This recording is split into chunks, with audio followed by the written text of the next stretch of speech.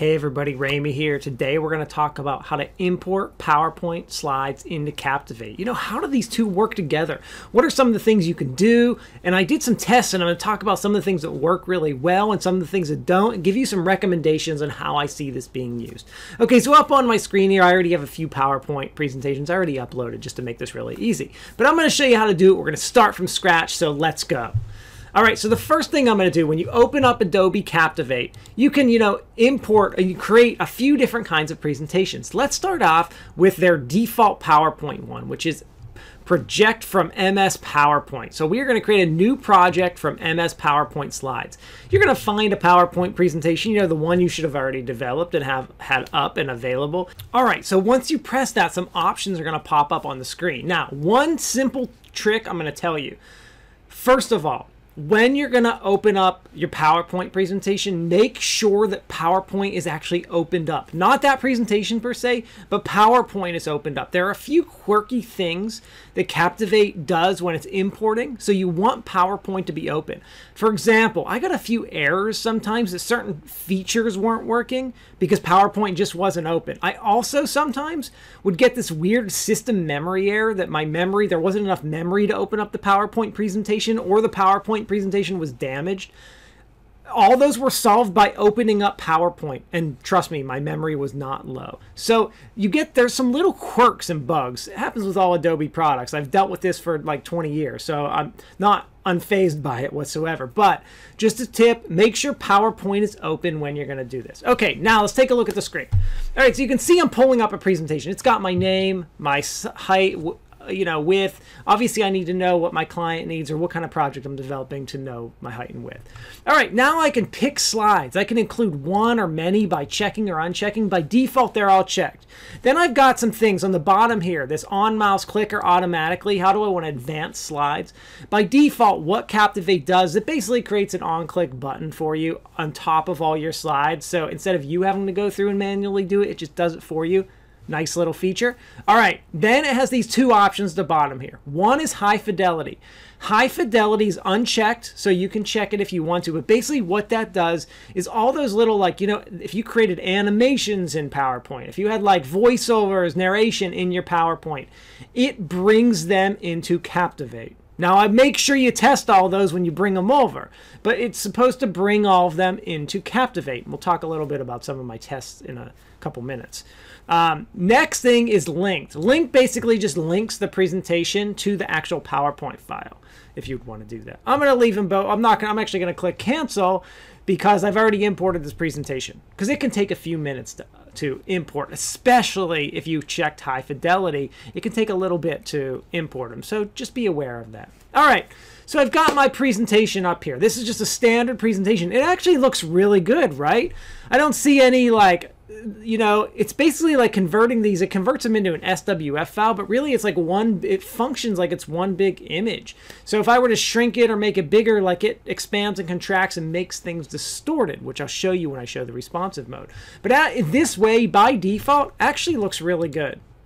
And I can click through, I can see all of my slides here. And let's play it. Let me show you what it looks like, because basically we've done it, right? Let's preview. Let's preview in the browser just to show you what it looks like, so you can see how it actually looks. Move this over here. We're going to click play. Now, one thing I will tell you to keep in mind is make sure you pay attention to what buttons are here. I'm not going to do that. I'm not going to worry. I'm not teaching you how to play with skins right now, so you go do that, because you won't probably need all the buttons. But you can go through and click through, and it basically, I now have a PowerPoint that's a Captivate file. Okay. Cool. I mean, it's a PowerPoint Captivate file. There are some reasons why you'd want to do this with a client, especially if they didn't know what they were doing. Okay, so you can see we've created this file and it works really well. I can publish it. Okay, so let's talk about some of the other things we can do. I can right click on this and actually edit this particular slide or the whole presentation with PowerPoint by right clicking on the slide. Edit with Microsoft PowerPoint. So you can see they allow me to do some things. I can see on the right hand side here, I've got some options. Each one's an SWF file, as I've already mentioned. Notice this little title that says click box. This is my action they've already created. I created that in the beginning when I said import advanced slide on click. So they created a little click box for me, which is nice, so I didn't have to do that with each one. The cool thing is, I could just import one slide if I needed to. I could import multiple slides. So what I've done is I tried to test a few different ways of doing this. For example, I tested doing this using the responsive method, because this is the other method I think people would commonly want. Like, especially if they want like their PowerPoint presentation on their phone or something like that. This could be one way you do that. Maybe there'd be different ways I'd really do that, but let's just assume you want to do it in Captivate.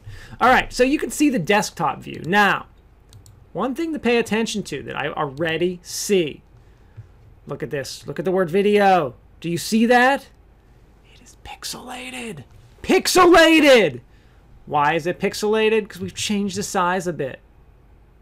When I import it in the responsive, it changed the size. Let's take a look at what it looks like on the iPad. Ooh, even more crunched up. Look at those little text. No way. That does not look good. No, no, no. Ooh. No, no, no, no, no, no, no, no, no, no, no, no, no, no, no, no, no. So you can see does not do well with responsive. Does not do well. Would totally not recommend that. But you can see my images like here. These actually don't, it's not great, but it's not terrible. This with real life does look kind of bad. It's not really that good. But they're not terrible. I can still see what they are. So you can see that there are some times when this doesn't work. Now, let's go back to the beginning. When I was showing you how to import your PowerPoint slide, I said if you check this high fidelity box, some features work. Like it's supposed to import your features from PowerPoint and they're supposed to work. So let's talk about some of my tests, what I found and what I didn't find. Because I've now shown you how to import PowerPoint slides. Really simple to do. I mean, it takes 1 second. Let's talk about, and I've shown you how to, what it looks like in the responsive mode. And, you can import one slide or many. Let me talk about what works and what didn't work in my tests. And then let's talk about some of the reasons why you would. Like, what are my recommendations for when you would really want to do this? Okay, so when you check that high fidelity, what comes over? So in my tests, I was able to get like a lot of effects from PowerPoint, like word art, shapes all worked, word art works. Any animations I created, like things like flying in the screen, like a little circular word just flying in the land and, maybe it really annoy the audience. But those types of things worked. If I did like recorded narration in PowerPoint and imported that, worked beautifully. Surprisingly, worked really well in PowerPoint. In Captivate. Okay. But there was one big feature that did not work. And it's okay it doesn't work. I just need to know what works and doesn't work. Because I can create whatever doesn't in Captivate. But what didn't work were buttons. So any kind of like a link I was creating, like if I created a button to go to the next slide in PowerPoint, totally did not work in Captivate. That meant like if I created like a game, like I do an activity with my students where I have them create a Jeopardy game in PowerPoint, totally would not work when I imported it into Captivate. And I would love to have that happen, but I'm communicating with two different pieces of software that are not the same company. I think Captivate is doing a good job as it is, but yeah, that link did not work. So not all features work. So my advice to you, if you're trying to import, first of all, test every single feature you want to have work in PowerPoint and then import into Captivate. Please test them. Now, let's talk about my recommendation for using this because I'm leading right into it. First of all, my recommendation to you is if you are the one developing the PowerPoint, I guess I don't see why you just wouldn't use Captivate to begin with. But obviously, sometimes a client's going to hand you something and it's going to be like, we need these 1,000 slides in Captivate or something like that. That happens, right? We've all dealt with that kind of stuff. But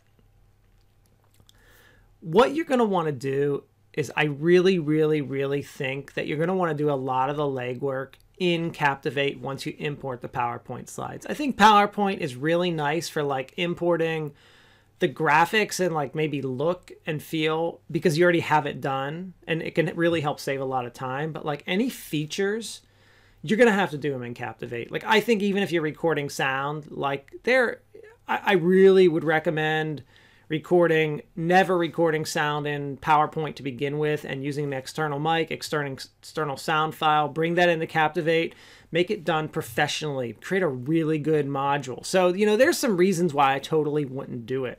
But, I understand why one would want to bring the PowerPoint slides. And I think it can really save a lot of time, especially if a client's done a really good job or has a good base course.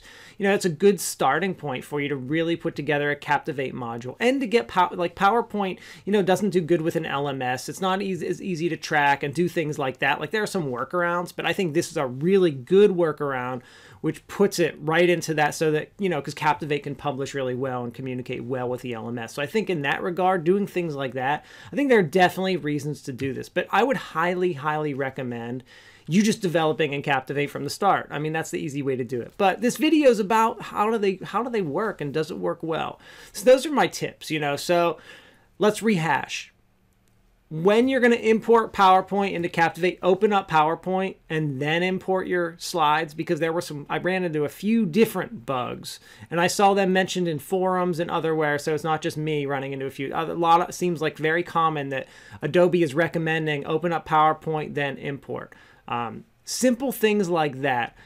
Figure out, definitely do tests if you're clicking that high fidelity and you want features to work. To make sure everything is working and it's going to work. I think if you're doing responsive, if you really want this to be on a mobile device, I think there are going to be some issues, especially with like pixelation. You might just be better off saving that PowerPoint presentation as like a PDF and letting someone view it on their mobile device. Otherwise, it works really well and it's really easy. I hope you enjoyed this. Thank you.